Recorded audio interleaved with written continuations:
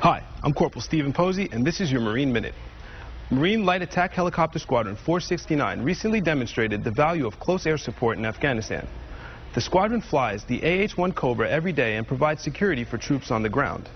The unit's nickname, Vengeance, comes from the words of former President George W. Bush when he stated that America will seek vengeance on those responsible for the September 11th attacks.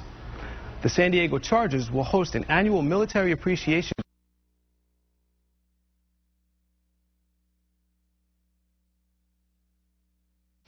a giant American.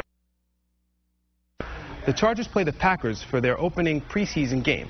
For Fox 5, I'm Cpl Steven Posy, and this has been your Marine Minute.